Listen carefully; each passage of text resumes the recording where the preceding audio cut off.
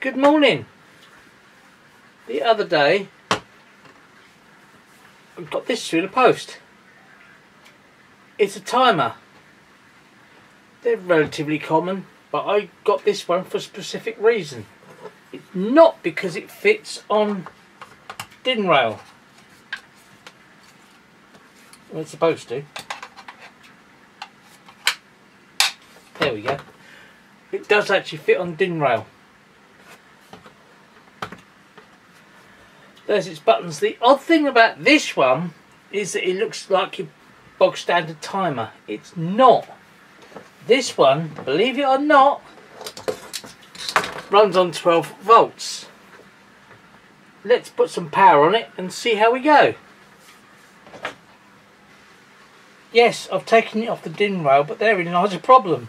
In getting it off, the release lever literally snapped. So if it is on DIN rail, it's going to be awkward to get it off. However, the reason I took it off was for the terminals.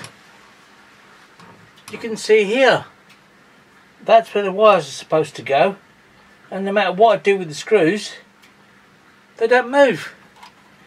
It's the same for the other end.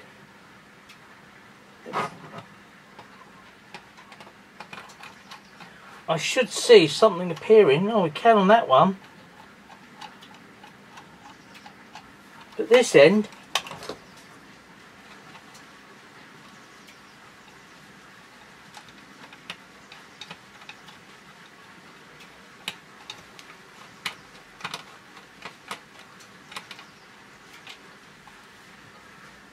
the screw's moving, it's almost out.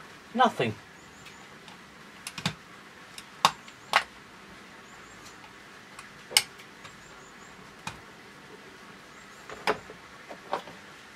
I shall have a little probe.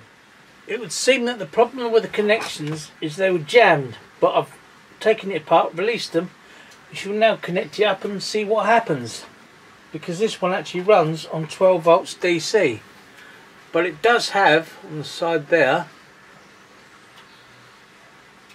live and neutral, so I'm going to use one as positive and two as negative.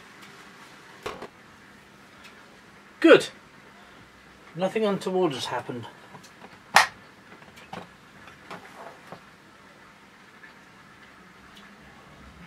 It does say in the instructions that you should actually reset it, so I'm going to do that now.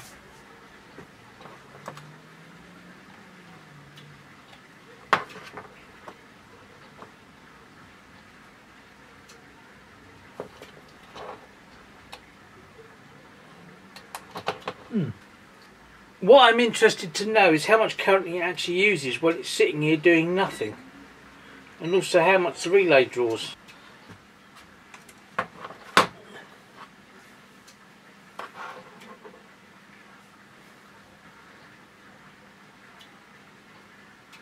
Just about a couple of milliamps. Let's operate the relay.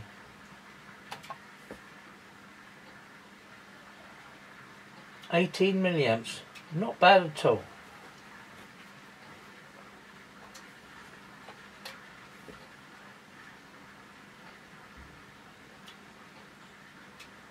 $7 milliamps for the relay. I've now set it up. It has changeover contacts down the bottom, rated up to 16 amp. I've set it for the correct time. It's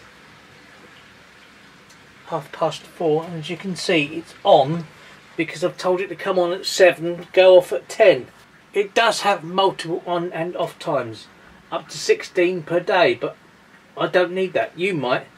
It costs less than £9 from eBay. As I say, this one is 12 volts.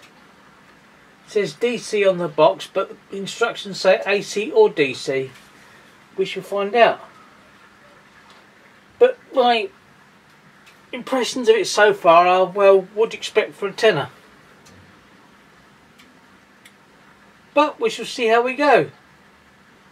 As usual, if you want to support the channel, please buy me a coffee and join me on Patreon. And thanks for watching.